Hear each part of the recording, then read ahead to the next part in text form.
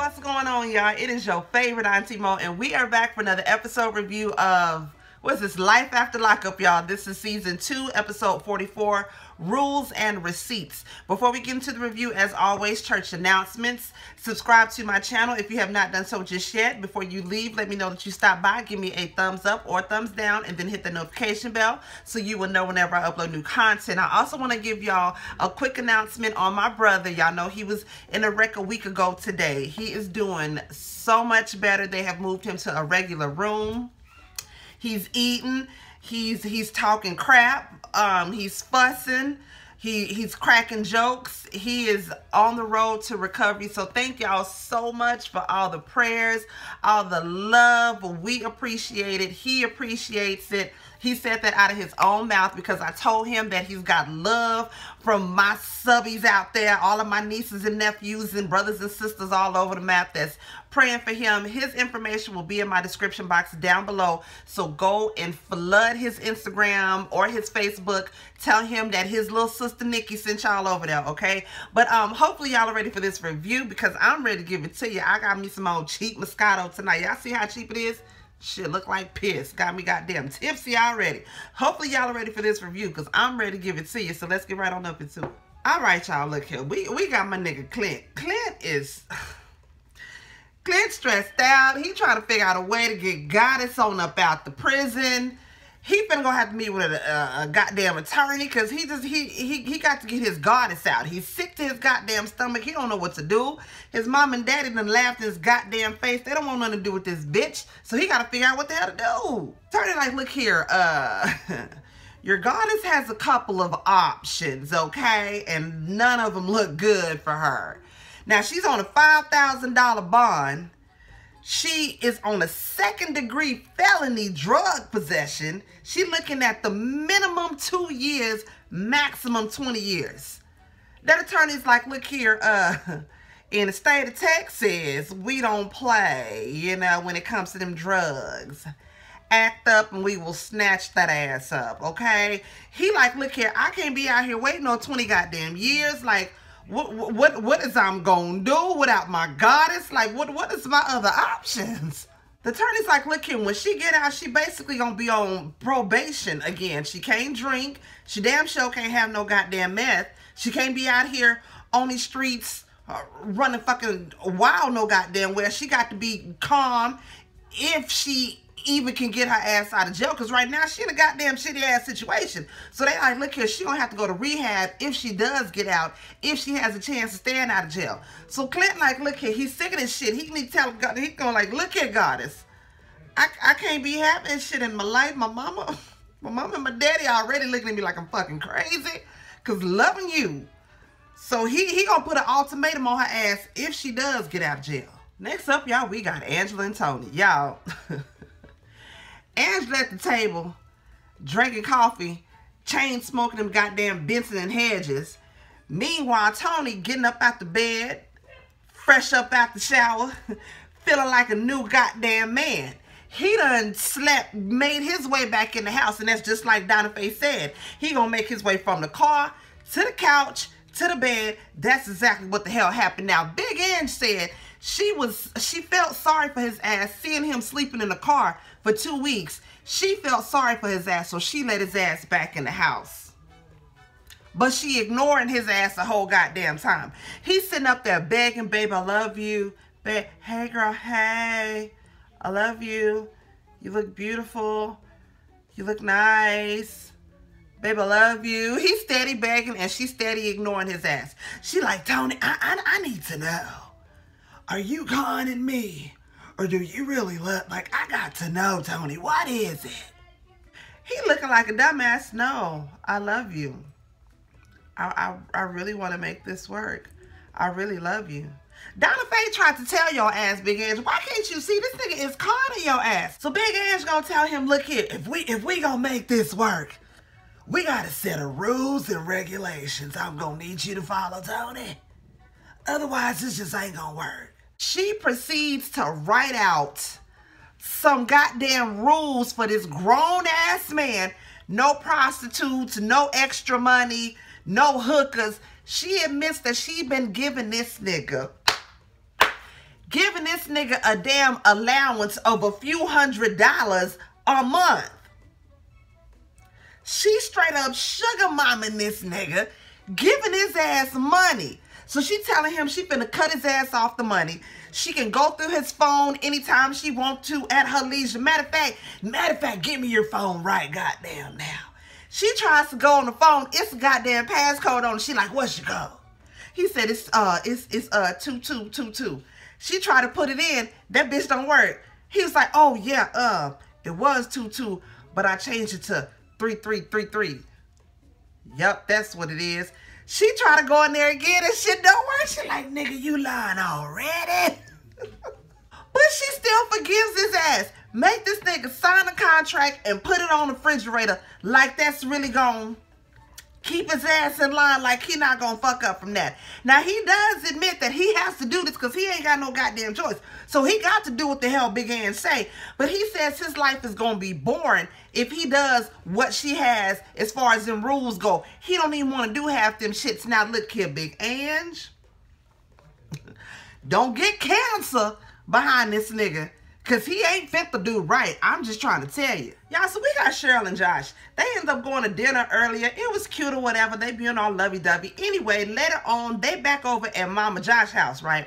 Now, Mama Josh, she steady asking Cheryl every time she get around her, okay, so what is y'all's plans? What y'all finna be doing? Like, what's going on? What is y'all plans? That would get on my goddamn nerves, because Cheryl is even like, every time this heifer see me, she steady asking me this. Like, we get it. You don't like her. She don't like you. You don't like her in the house. We get that. But goddamn, somehow or another, they get on the subject about the wedding, right? Now, Cheryl says that she wants to get married in an old insane asylum. It's supposed to be one of the most haunted places on earth. And this bitch want to get married there. Mama Josh like, bitch, what? Not me. I won't goddamn be there. That's not fit to happen with me, right? So later on, the producers is outside and they talking to Josh, right? Now Josh is like, I done got sick and tired of worrying about if my mama and Cheryl gonna fight, if they gonna get into it or whatever. If them bitches gonna get into it, they gonna get into it. Ain't a goddamn thing I can do about it. No sooner did the fools say that, you hear they ass, because they still mic'd up, you hear Cheryl and Mama Josh in there in the house arguing. Mama Josh is apparently getting on Cheryl's son now. He's 3 years old. She's upset, telling him that he needs to clean up something. Cheryl didn't like that. She's like, well, here, bitch, pump your brakes. I'm his mama.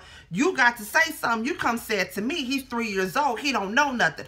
Mama Josh get pissed off, smack the shit out of Cheryl. Cheryl get pissed off, come outside like, this bitch just hit me. I'm done. I'm ready to go. I can't goddamn take it. Josh like, well... whoop, that is. I could have told you them hoes finna get into it.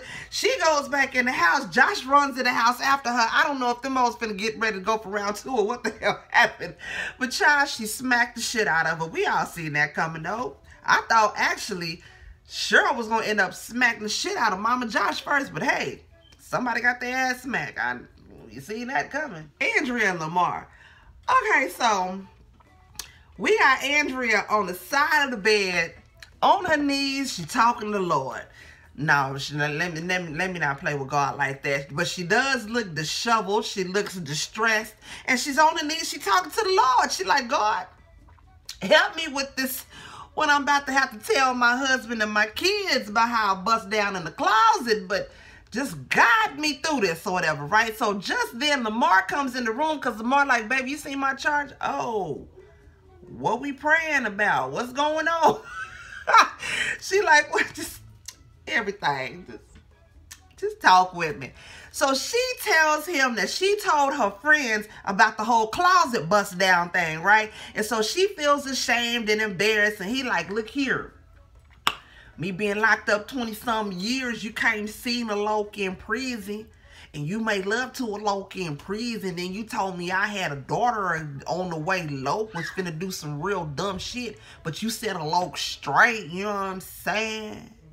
I was like, this nigga, he's so black. He's just so black. Now, Andrea says she wants to tell the kids about Priscilla being, you know, the bust down closet baby. Now, he wanted to keep it a secret, but like he said, she done went to the whole goddamn sipping seed and done sipped the seed and told all her friends all her goddamn business. So she like, well, the hell with it. Let me go ahead and tell my kids too. Well, really, she wants Lamar to tell the kids about Priscilla being a bust down closet baby. He like, well, you know what I'm saying? We could have kept that shit a secret, but you know what I'm saying? It is what it is. You know, we can go ahead and do that or whatever, right? So all that talk about the bust down closet got Lamar feeling a little bit hot and bothered. You know, he ready to go in the closet, you know, they closet and bust down their own damn closet. She like, no, Lamar, we are not on that level. You can go back and you can go and sleep on the couch. And he like, oh, that's some old bullshit. I was thinking the same thing, like, what? Now you want to, I mean, okay, girl. Later on, they end up going to a soda shop. Utah seemed boring as hell. Please don't nobody from Utah come for me, because I ain't sent for you. I ain't saying you in particular. I'm saying the state in general, where they at. It seems kind of boring. But they end up going to a soda shop or whatever, and she thinks that that is the perfect time to tell these kids about Priscilla being a bust down closet baby, right? So they sitting down and she like, okay, so we got something to tell y'all. That damn Nyla, I love Nyla. And I'm like, look here, why the hell is it anytime y'all got something to tell us, y'all that's when y'all take us out. Y'all don't take us out any other goddamn time, but when the hell you got some goddamn new to tell, ain't that a bitch? Tennyson is like, yeah, you never take us anywhere for anything else unless you have something to tell us. So I don't understand what's going on. And she's like, no, we take y'all places all the time. They're like, no, we never go anywhere but unless you have something to tell. Lamar say, I wanted to wait until I was out of prison, you know, but me and your mom wanted to let y'all know that we had Priscilla when I was in prison. The kids are sitting there like, the fuck you just say? He was like, yeah, we conceived Priscilla while I was in prison. That damn Nada looked like she wanted to throw up. Nada was like, you said you did what? That goddamn Andrea. Andrea gonna say, I know y'all think mama got pregnant by the Holy Spirit. Andrea, goddamn. Tennyson was like, oh bitch, no we didn't. We already got I had to stop my goddamn TV when that bitch said, I know y'all think I got pregnant by the Holy Spirit. Nala was like, no ma'am, we never thought that. Now the whole thing is like, okay, so why didn't you feel like you could tell us this? Lamar tells him, well, I wasn't gonna say nothing about it, but your mama went to the whole sip and see and then sipped and told all the whole damn business, so now everybody know. Nala like, wait a minute, so you done went and told Michelle and Fifi and Cece and all these other nosy ass, judging ass Mormon females about what's going on because you don't want to be judged, but you don't come and tell us your own damn kids. Like, what the hell, man? Nala is, goddamn Andrea's kids are smarter than her. And that's sad. That's so sad. Even a baby girl, bust down closet baby was like, look here, mama, you ain't got a lot of your own kids. I'm happy to know that he my daddy. Because I knew the Holy Spirit wasn't my daddy. But it's sad though, because Nala like, you know what, I love my mama, but I can't trust my mama. She thinking that, you know what I'm saying, we gonna look at Lamar differently. Now I'm looking at you sideways. You done hear the whole relationship. You done hear the bust down closet baby like, woman, who the hell are you? Y'all, we got Lacey and Shane. Child, Lacey making sack lunches for all her kids. For her little boy, her little girl, her little husband. It's his first day of work, y'all. He looks so cute. He got his backpack on. And she done made him a little sack lunch. And she done wrote Daddy Shane on his little sack lunch. Put him a little sandwich in there, little chips, a little orange, a little something to wet his little throat. Probably a little Capri Sun or something in there. Made all her kids a sack lunch. He's excited. It's his first day going to work ever, besides working on the yard over at the prison. The nigga ain't never had no damn job before, so he's excited to be going to work. He's excited because him and Lacey You know, ever since John been locked up, shit been going bomb for them. Like, it's finna be Lacey and Shane all day. He tells her, you the best wife in the world. She like, oh, you the best husband in the world. The kids is, we love Daddy Shane. The shit is beautiful. Meanwhile, you got John in a goddamn halfway house. This nigga just so happened to luck up and get a good judge that ends up putting his ass in rehab aside from putting his ass back in jail. So he's hoping that he can get clean and sober, get his life back on track. He's like, all I got to do is make eye contact with Lacey. She ain't gonna be able to resist a nigga like me. All I need to do is get up back in my corner, but boom, I'm back in there. You know what I'm saying? His plan is to get Lacey back. I'm like, oh, Shane. Oh, Shane. Later on, we got Shane in the old Home Depot with his homeboy, whatever. I don't know what they looking at. They try to end up looking for something. But Shane tells his homeboy that right before him and Lacey got married, he made a huge mistake. He wanted to get back at Lacey for her speaking to John. So he went out, got fucked up, and went and had a one-night stand on her with a chick. He don't know her name, don't know her from a can of goddamn paint, don't know the half at all who the hell she is. Now, he wants to tell Lacey because he wants her to see that he's a good guy. Like, she can trust him. He made a mistake. And, you know, it just happened that one time. And that's it. He's a good dude. Meanwhile, homeboy like, my nigga, you know you need her. I don't think that's going to be... I mean, I'm just saying, if I was you, I wouldn't do that shit there. But that's just me, though. You know what I'm saying? But, just know you need this bitch to stand on your own 2 feet, nigga. Because you only been at work for 1 day. So... I think twice. You might want to take that shit to your grave. I'm just saying. We got Megan, Michael, and Sarah. Now, Mike is back in Flint, Michigan. He goes and meets his sister Daddy on the basketball court or whatever, right? Shout out R.I.P. Kobe, because the basketball court was purple and gold. It's just, oh, Lord, R.I.P. Kobe and Gigi and all the other ones that just hurt my heart. Anyways, he goes out there to meet his sister on the basketball court. They out there, you know, playing basketball or whatever. Side note, this nigga, Mike, got on a hoodie with his kids on it. The face on the back of, you know, say Aviana and Rain on the front says no matter what. But nigga, no matter what, your ass ain't been there for your babies in the last couple of whatever's. Your baby mama done said that. But that's just me prejudging him because... shit, I'm petty like that sometimes. But nigga, you ain't been there for your babies no matter what, nigga. Fuck out of here. So he tells Daddy he just got back from Fort Worth going to see Megan. He went to holler at Megan and holler at Rock and see the whole situation that happened with that. Since then, he ain't talked to neither one of them because he pissed off at the both of them, right? He also tells her that he got this new chick named Maria that he's known before he knew Sarah, but they just so recently rekindled, and that's his new bitch now. Now, Day, you know, I really didn't like that at first. And, you know, quite honestly, I still, you know, you need to go ahead and flirt with some girls your own age. Stay out your brother's shit because your brother's, that nigga need prayer. That nigga need Jesus. You can't help him. His mama can't help him. He can't even help him if he don't want to help him. Because that's, I'm sorry, I hate to call that nigga deadbeat, but the nigga just do deadbeat-ish nigga shit. That's all I'm saying. She like, nigga, how many females do you need? She like, look here. Look at her.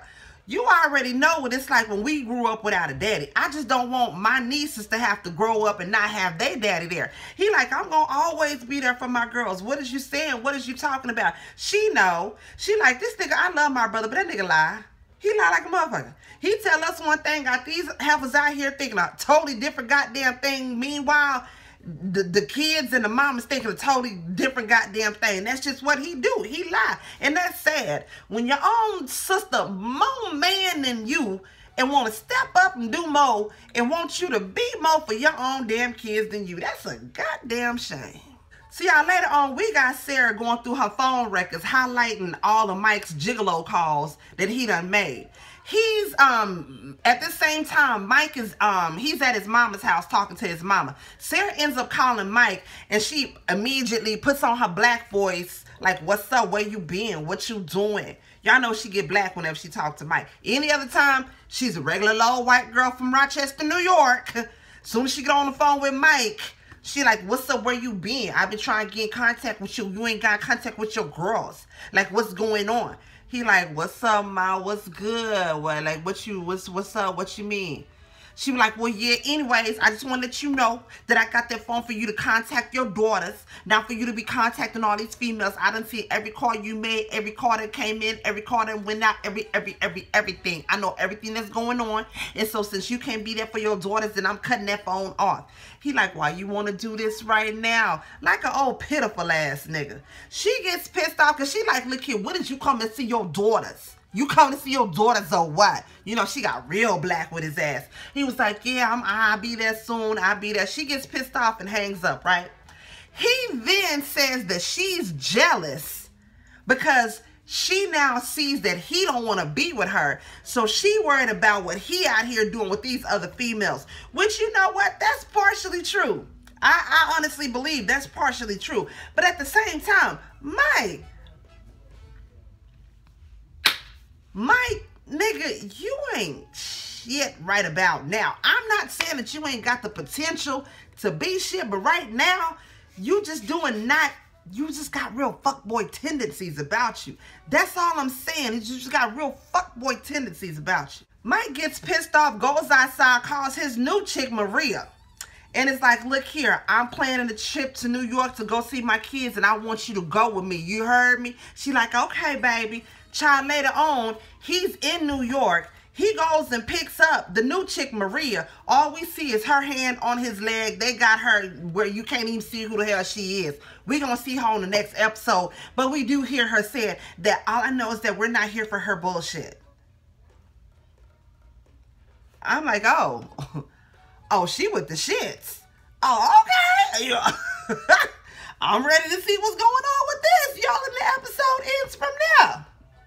This nigga Mike ain't shit. I'm sorry. I done said it and I'll say it again. I'm not saying that he ain't got the potential to one day be shit. But right now, his fuckboy radar is going off. And it's like, boy.